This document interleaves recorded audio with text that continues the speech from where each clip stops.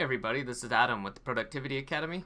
Today we're going to be going over Todoist. This is a great productivity app that, as you can probably guess by the name, at least started as a to-do list type of app.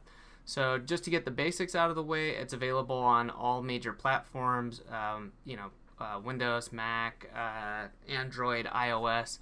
I'm not sure about Linux. I'm not sure that it is. I know Nosby is. I'll actually have to look that up and find out. Anyways.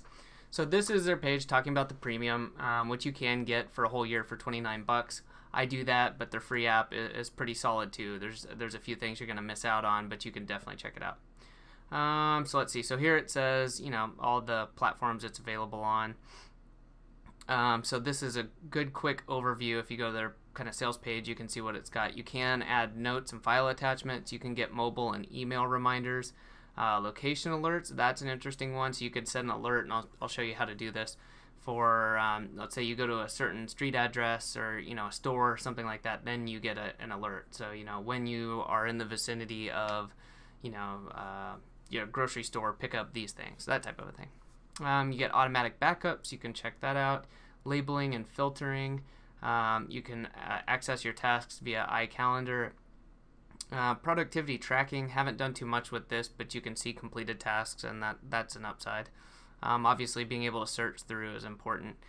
You can add emails as tasks, like if you do things like star a message in Gmail, you can have it added. That's pretty handy. Then you've got templates and sync. It's very quick to sync. I haven't had any issues with that. All right, so let's take a look at the inside.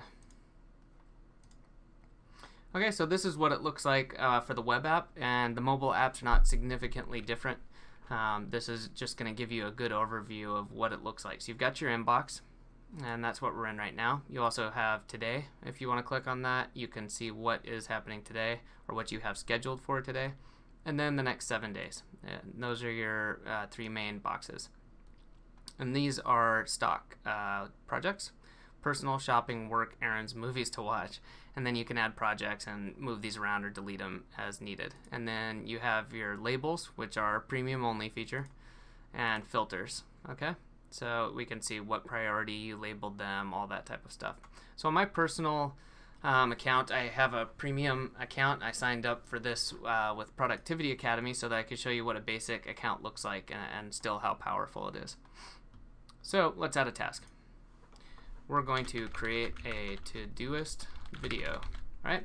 And right now, today is August 1st, October 1st, and it pops up with today's date. And in general, it will pop up with the date you last put in there. Barring that, it will show today's date.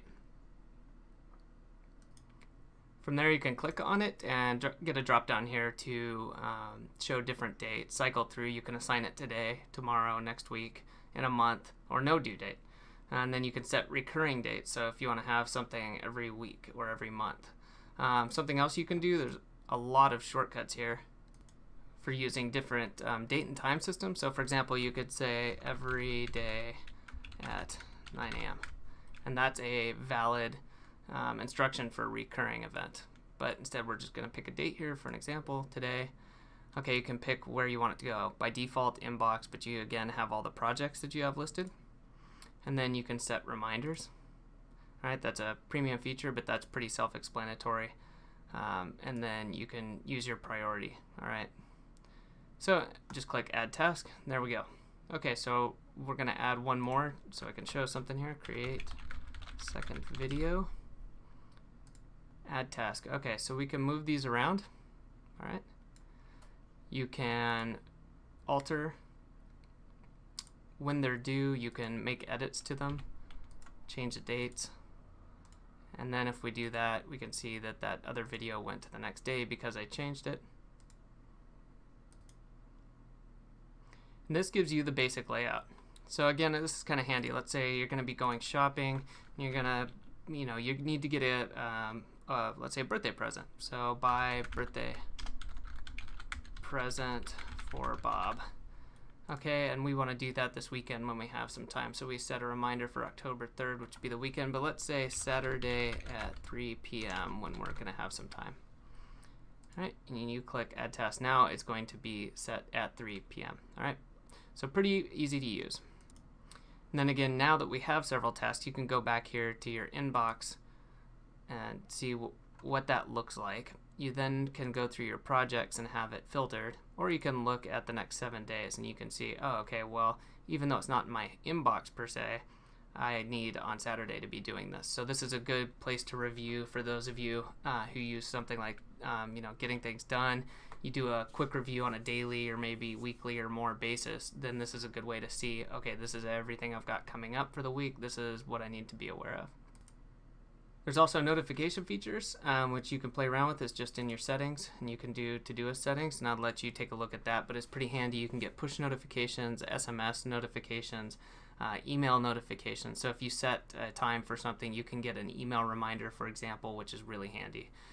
So that's about it for a quick overview. So again, the easiest way is to get started. So if you're interested in Todoist, I highly suggest you pick it up either in the one of the app stores, or just sign up via the web for the web app, and then maybe try it on your phone. It's really handy, very easy to use. There's some detailed stuff we'll be covering later, but to get up and running, it only takes you about 5 minutes.